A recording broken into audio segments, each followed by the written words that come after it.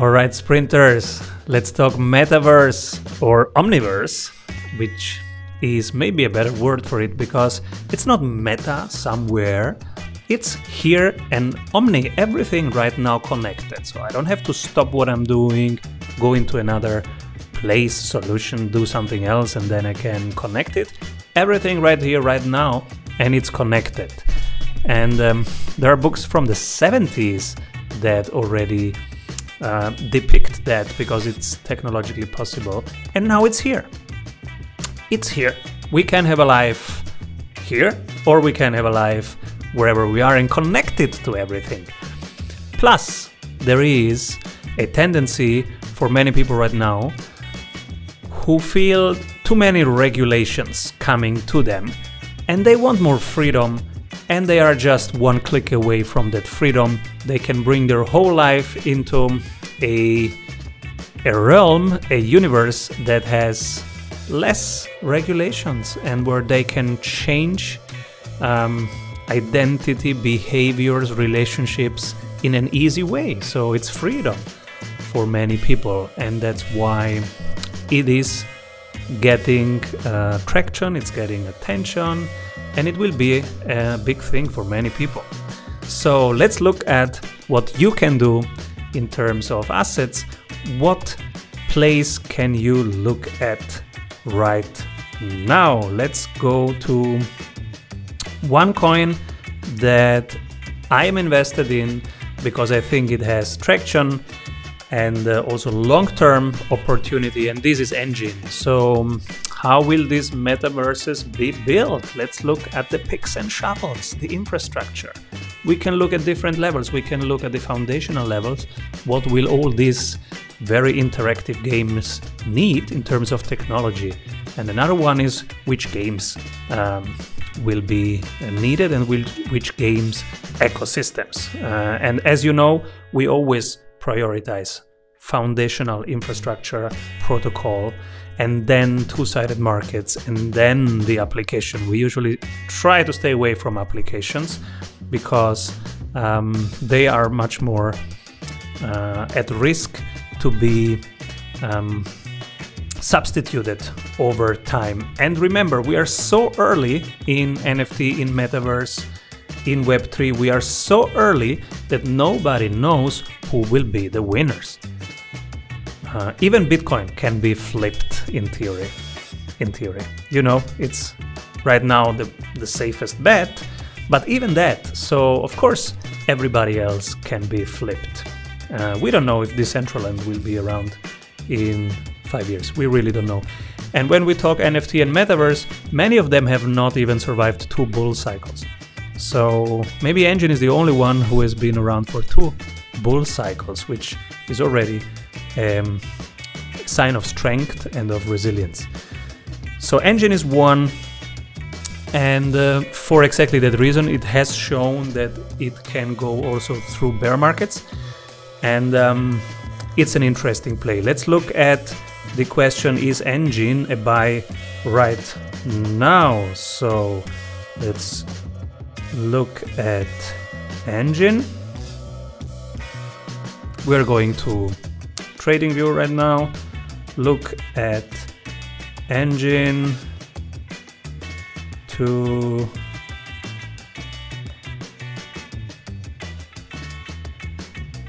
Tether in this case. Let's look at Engine. Sorry, wrong. Engine, full chart. Here we go.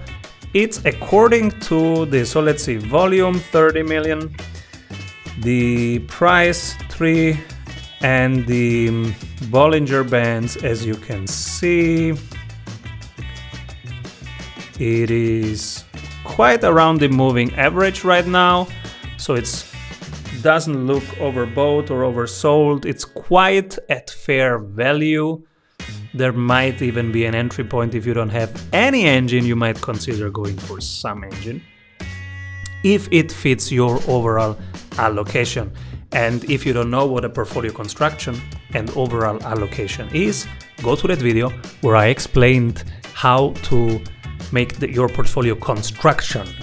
Which buckets do you have in which to fill So this bucket would be in the NFT crypto assets bucket. And so if you have designed that you want to have 3% or 5% of your overall portfolio into the crypto asset class, NFT or Metaverse, then this might be right now something that fits your lane. This is engine, and the indicators, it's priced, it's quite at fair value. Of course, it's better to buy when it comes down to, I would say, here at the Bollinger Band. 2.6 is a better entry, and definitely if it goes up 3.1, 3.2, it's overheated.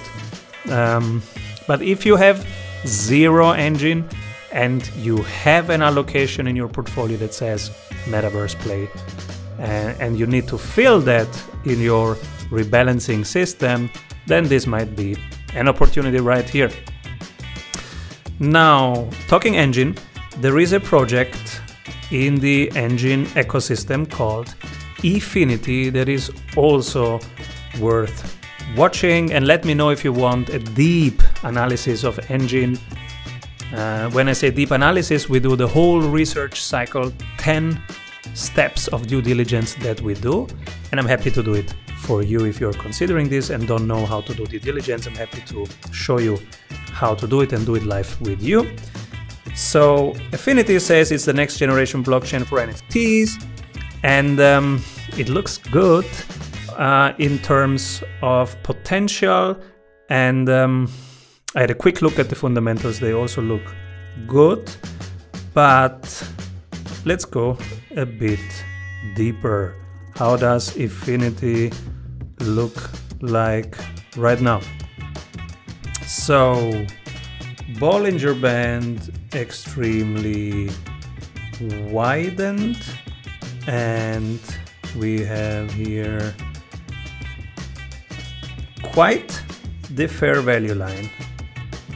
It's also in the middle, and this is definitely worth checking because it's so early, and it is definitely something that I can do an analysis about if you want. Let's for now have it on the list of things that are interesting to watch and that could be part of your Metaverse or NFT bucket or Omniverse bucket, like my bucket is called Omniverse bucket.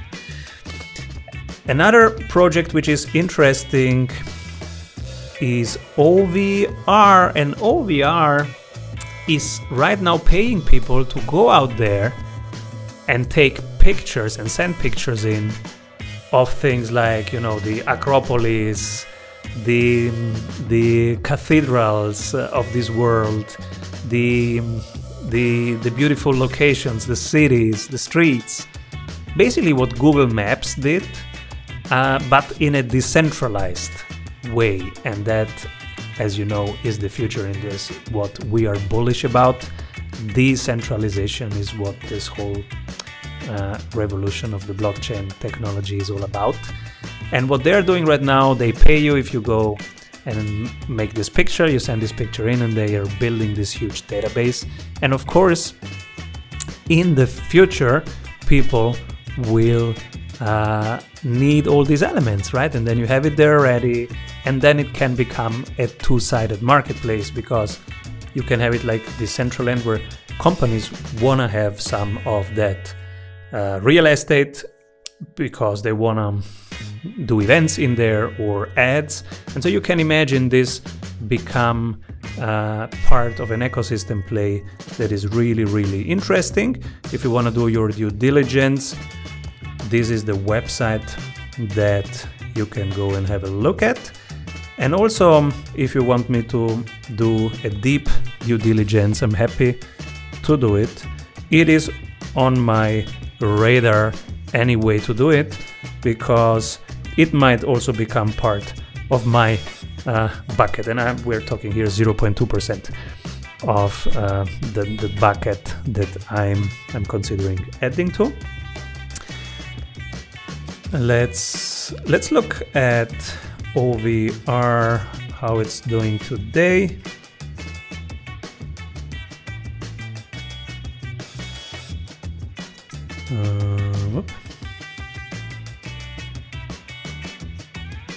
OVR directed overbought. So as you can see here, Bollinger Band, absolutely top. Late, it's late, people.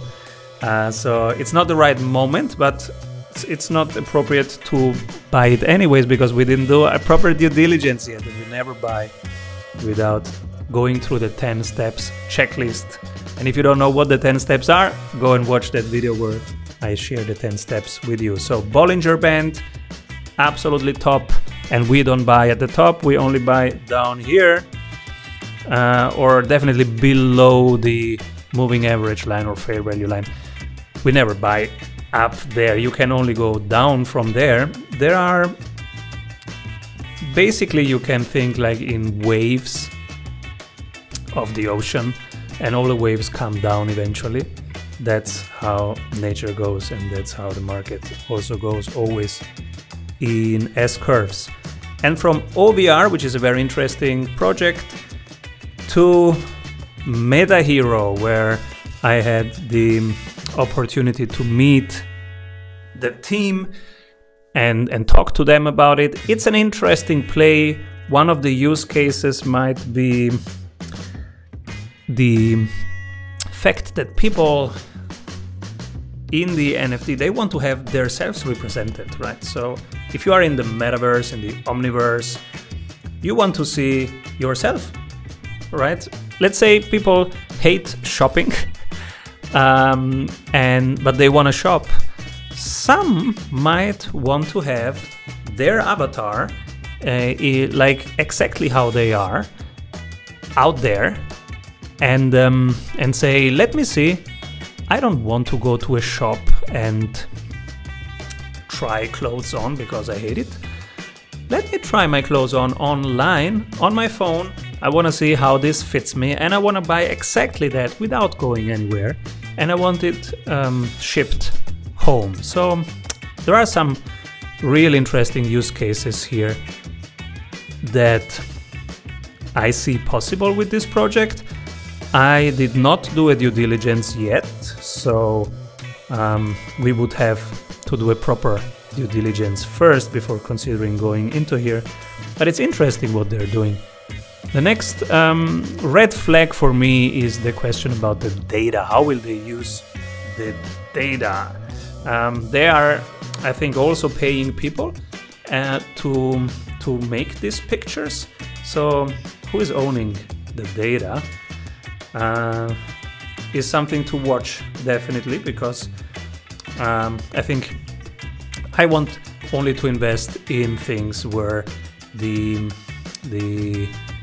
freedom to own the data is on the user side. This is what the whole blockchain is all about. So this is one thing to check first, who owns the data, and definitely an interesting project to watch. Let's see, MetaHero, how's it doing?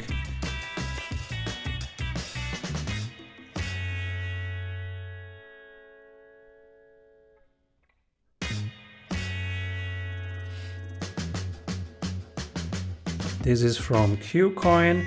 Well, yeah, this, if it passes the due diligence and all these questions that we just discussed, then, and only if, then this would be a good entry point, because it's far below its moving average and fair value line.